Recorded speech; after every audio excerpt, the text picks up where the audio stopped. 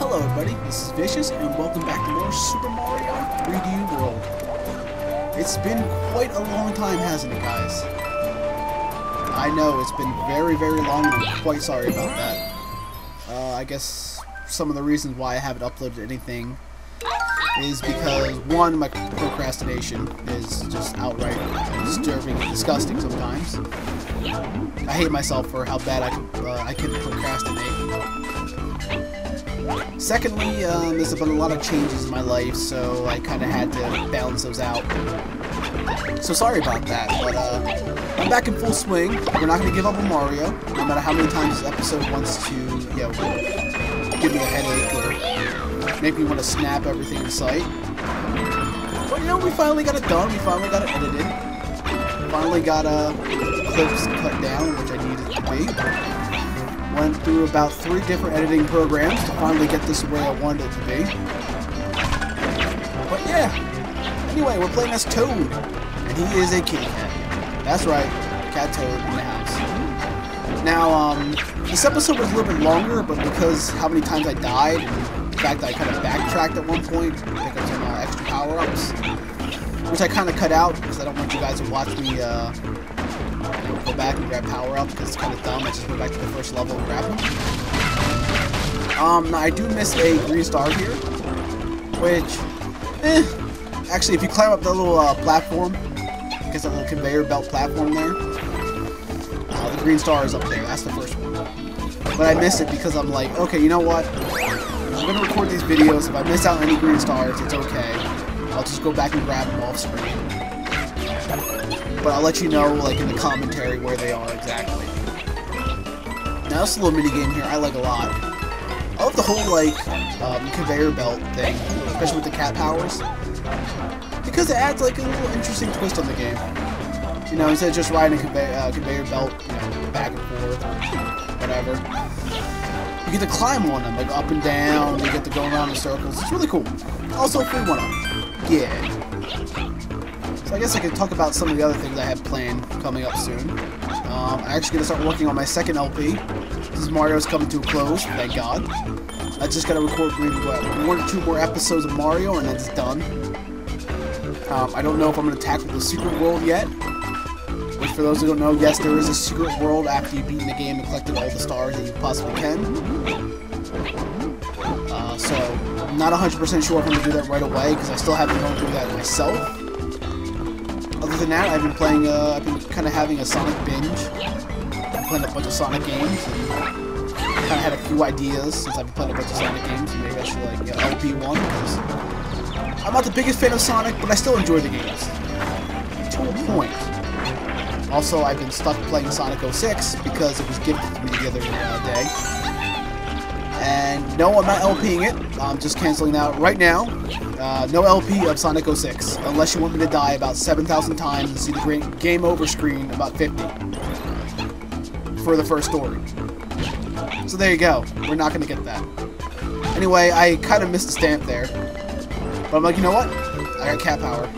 Let me see if I can die for it. I'm kidding. Yeah. Normally, if you don't have the cat power, you're kind of screwed there.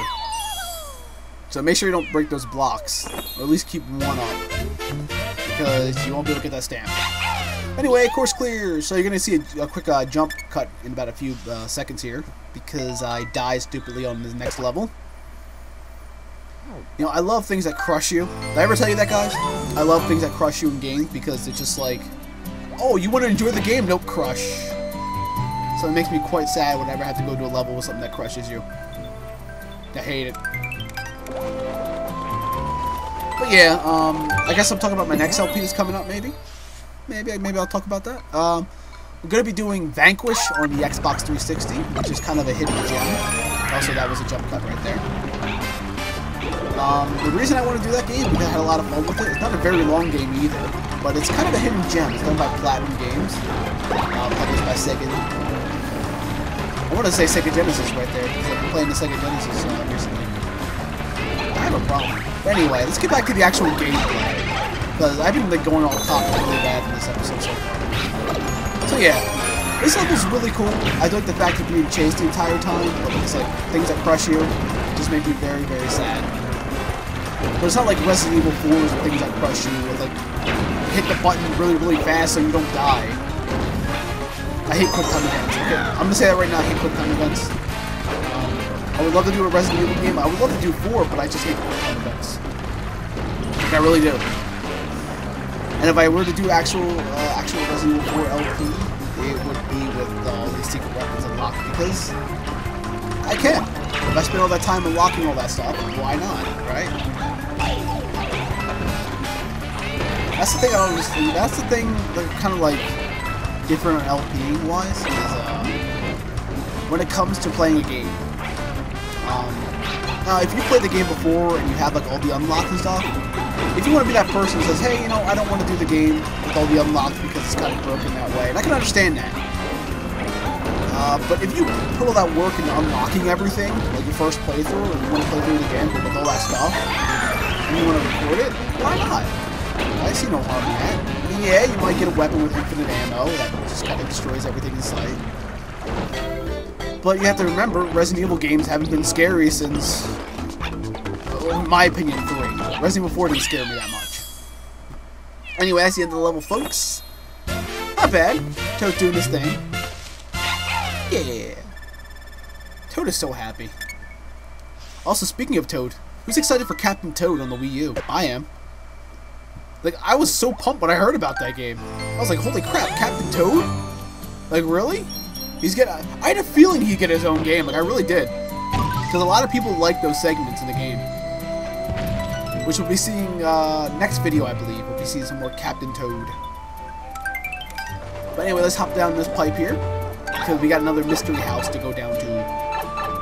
Now, I'm gonna let you know, I did leave the part where I failed. I didn't die, but I failed. Because I ran out of time. And it just goes to show you that if you're not quick enough, you can fail these quite bad. And what it does is it makes you go through the entire house again.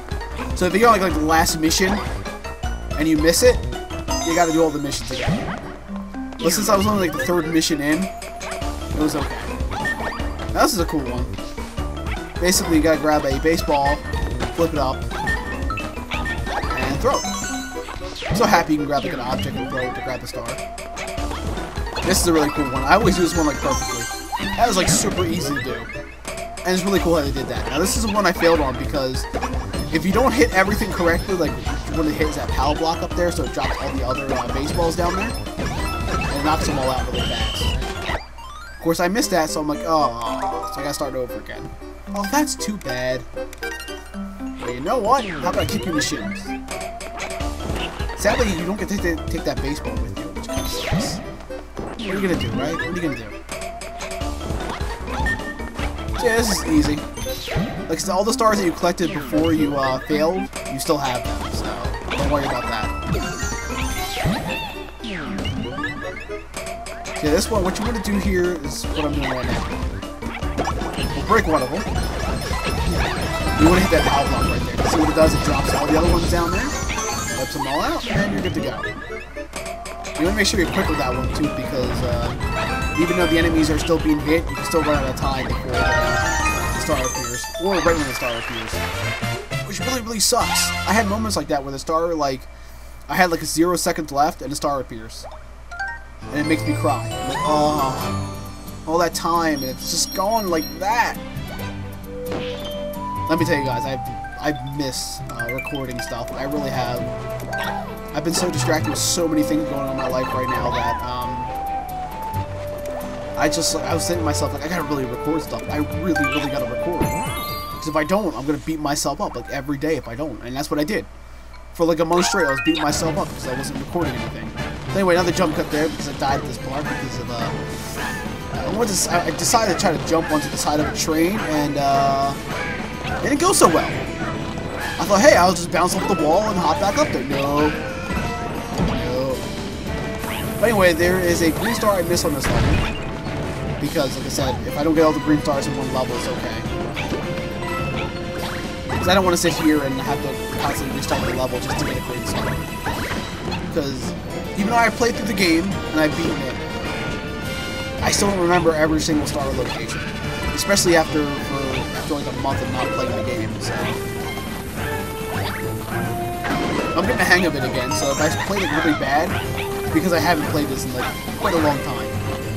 I know what you're gonna say, Mario games are like super simple, they're not that hard, and blah blah blah.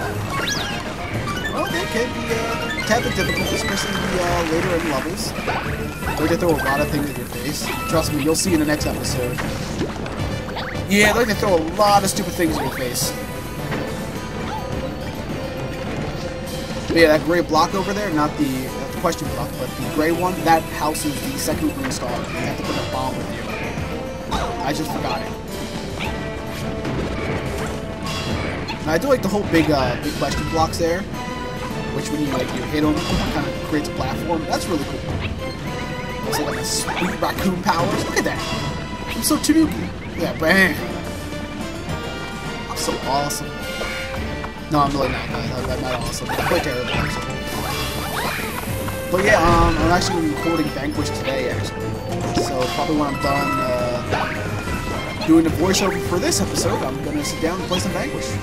Then maybe some Shiny Force. Because I got a really sweet hack. But enough about that. Yeah, but I have a lot of ideas recently for Let's Plays. Also, the stamp is in that, well, behind that wall there. You gotta bring another bomb with you, chuck it, and it reveals the stamp. Now this guy is super easy, but of course I get hit because I'm a dirt. Basically what you can do when he's spinning around, if you land right on top of his head, you knock him out. That one also adds a little bit of an extra thing at you. Of course he's gonna do his little spin around. Not too difficult, really. Some of these bosses get really predictable, but like I said, he throws another shell out there, so you have to be really careful. Now, let me tell you something. Doing this fight with Luigi is a humongous pain. Because of his jump and how far he jumps and how high he jumps, you really can't gauge your jump correctly. So you end up hitting him a lot of the time than actually doing damage to him. So, it kind of sucks that way. But like I said, I missed a green star and I missed a stamp. But like I said, I went off screen and got all the stars that I missed out on. Especially one way back in the other world. So we're going to need them soon, because we're getting close to the end of the game. Which I'm quite excited, because I can't wait to start doing other stuff. I love Mario, don't get me wrong, I love the Mario games. But I definitely want to start on something else. I got that itch. I gotta scratch myself. Ah, the itch. So anyway, we're going to be hopping to the next world, which we're going to be switching up to Mario. And there's another jump cut coming up here, because, yeah, my first and second attempt of that level was not very good at all. See, I was getting to the point where I was editing this episode. I was like, do I want to keep deaths in there so people can see how bad I fail and laugh at me? Also, I hope you guys enjoy my pain, because I don't know if either tomorrow or, what's today? Today's Thursday. No, today's Wednesday. Tomorrow's Thursday. Either Thursday or Friday, I'm going to record a one-off episode of Super Cold World because of one of the incentives of my donation stream. So expect Super Cold World one last time. One last time. I do have the ROM already, so don't send me like 5,000 messages with the ROM. I have it. Anyway, got another little circus tent going on here. This is actually really easy, but I do like the whole mechanic of this fight. So, the whole multiply thing, which I've explained before, I do not like. A lot of people like it, I'm not a big fan of it. But it's really useful in this fight here, actually. Also got a super sweet raccoon power. Like I say, guys, if my commentary is not perfect, or I don't speak correctly, or anything like that, I'm sorry. I have a tendency to speak really, really fast. And I clearly don't think about what I say. So sorry about that. Anyway, this guy is not too difficult, really. That's what he does. You look for him, hop on his face. I have 3 toads, now I'm down to 2. That's okay. Basically, you just gotta wait until he disperses all the metallic armor he has on him. And then you can just hit him. But you gotta be careful though, because he's just kind of landing a little wild. They kind of like protect them a little bit. You can stomp those out if you really, really want to. really see there's no point. I mean, I think if you stomp them out, he can't regenerate his armor anymore, but I don't know, it's just more fun this way.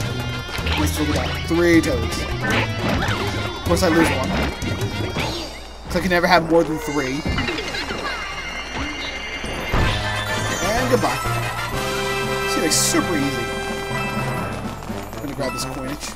I don't know what I'm doing. I'm like, should I get the stars? Should I get the coins? Should I get the stars? Should I get the coins?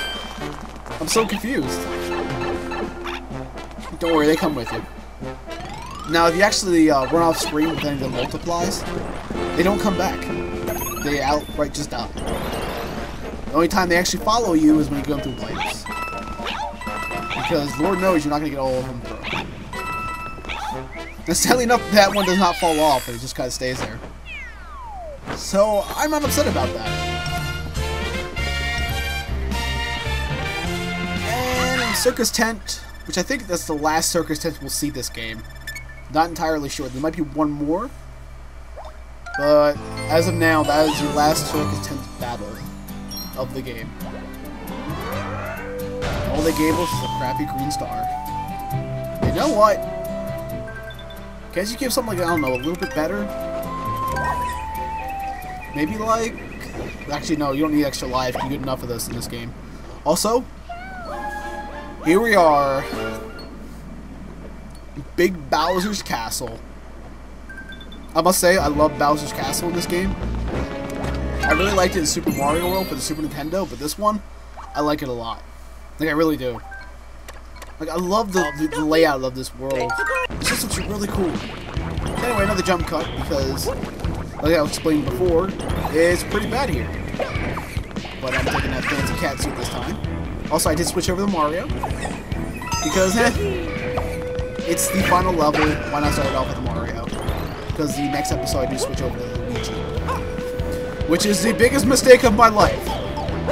Also, I missed that completely. See how pro I am with stomping? But yeah, hit that block, fly up there, try to stay on there because you do have a tendency to actually fall off if you don't land on the ground. Also, that was so close right there, so close. I was thinking to myself, like, please don't fall off. Please do not fall off. Please. But yeah, come up here. And there should be a plate that will lead you to a green target.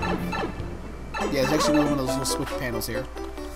This is actually not that difficult. I mean, it looks kind of tricky, right? Like, oh man, more switch panels. No, really, this is actually quite easy. Okay, just like it. Flip back up. Woo. Actually, right there, I thought it was gonna fall off. I was like, yeah. I kind of just slammed it in there. The last one just kind of slam jam. Thank you, man. Everything's good. Okay, come over here. There's a little timer if you need the extra time, I guess. And I just kind of dive in there. What's up? Of course, I'm taking out this fire world because I need to get myself some of these green coins.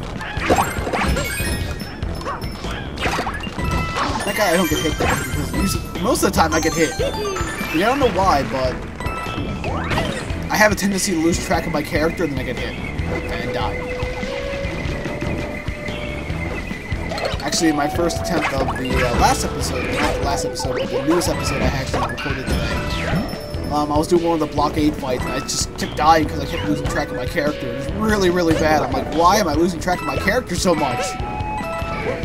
But like I said, not too bad. Also, Fire Bro, you suck. Yeah, Bowser's Castle's world has a tendency of throwing really stupid things at your face. And I hate it a lot. You'll actually see in the next episode how bad it gets. Like, you really will. But anyway, guys, we're coming close to the end of the episode today. I know it's not a long one, but I did what I could. I had to edit some stuff out, so that's why it's not as long. It was usually like 24 minutes, but sorry about that, guys. But anyway, I have been your host, Vicious, and I'll see you guys on the next episode of Super Mario 3D World. Peace out!